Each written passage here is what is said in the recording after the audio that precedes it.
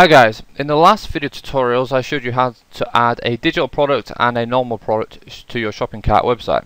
Now in this video tutorial I'm going to show you how to add an affiliate product to your shopping cart website. So same process as normal, we log into the admin area and the product manager, or in the theme options we can click on add product. Now the key difference really is this product type, so let's give it a title first, affiliate product.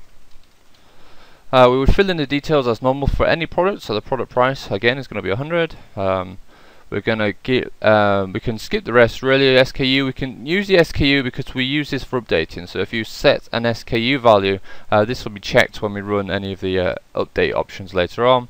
We've got a quantity value, well it doesn't really matter since it's an affiliate product. Minimum order, again not really going to matter. Subtract stock, no, not really going to matter. Out of stock message, again doesn't really matter. What we can use really, we need to specify is the product type. Now as we see we've got normal product, downloadable product, and this time we're going to select affiliate product.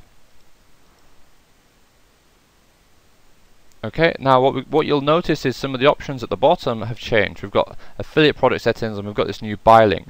So what this means is this is the link that you would enter to the affiliate website, including obviously your affiliate code so you get the commission. So you just enter your details in here. So for example I'm just going to go to Premium Press.